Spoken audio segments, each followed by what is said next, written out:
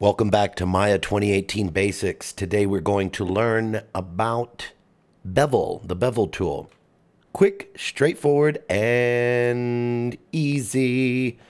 All right, so when we bevel, we want edges, right? So the first thing we want is to select edges. I just made a nice little colorful box here for us, pre-made, you're welcome. We go into edge mode here, and we can just start selecting our edges. When you bevel, it's always best not to hit Object and then Control B or this tool here. Where's Bevel? Where's Bevel? There's Bevel right there. Bevel Components, or you can go into Edit Mesh, Bevel, and you have an opportunity to go into the Settings menu as well if you go through the drop-down menu. The other hotkey is Control B as in boy. And this is where a graphic comes up and shows Control B. All right. One thing you don't want to do, though, is hit Control B altogether.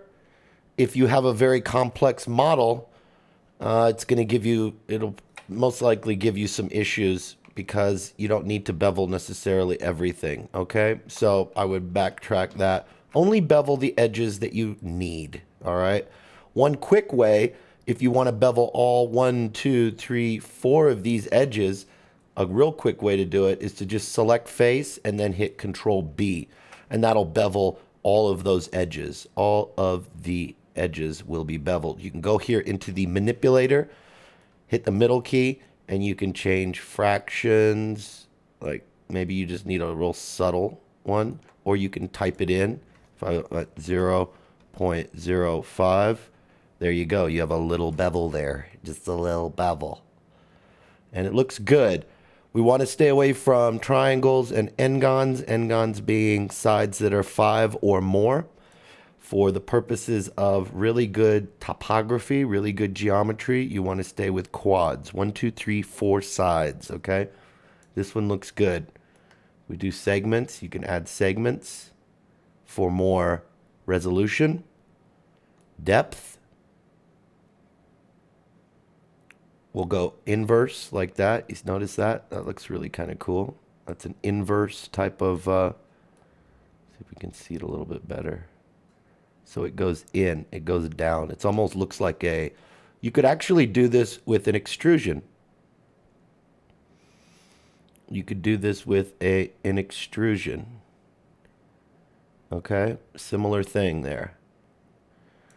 Let's see, meter along. I wouldn't mess with these too much. This gets a little more involved. And if you want to get a little more into the manipulator, you can hit left click and add things if you want. Add an offset. You can add angle tolerance. You can add tons of different things that aren't necessarily the default. And you can also change the size, which I kind of like medium, that medium size. Let's see, it was in large. Let's stick with medium. Small. Ooh, that's too small. All right, so we'll go medium. Or you can adjust it like that. Okay. And that's pretty much it. Let's see, what else do we have? We select the edges, we select the face. Also, I wanted to show you again, tab select. When you go into edge mode, if you click on this, or well, not click on it, if you hit tab, you see this little, see the cursor, the way it's going positive, and then you hit left click, right? Left click. Now, if I drag it over any other edge, it's going to select it. It's just going to paint it. So if I wanted to do that, looks like it got them all. Tab. There you go. So it paints it on. Tab's really good, especially if you have a lot of faces. Let's see, that deselects it. If you have a lot of faces on something, it's a really good thing to have as well. Let's just show you real quick. I'm going to go ahead and make some edge loops. Insert edge loop tool. So if I want to just add a bunch of edge loops here,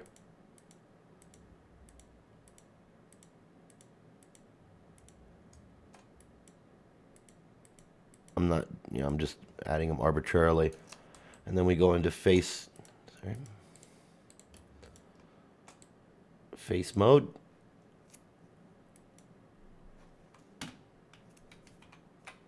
Go into face mode. There we go. Tab, click, drag. See? Easy. A lot easier than shift clicking. Especially if you're using like a Wacom with a pen. So much easier to just hit tab and then just go. All right, that'll do it. Thank you so much. That's been Bevel. Have a nice day.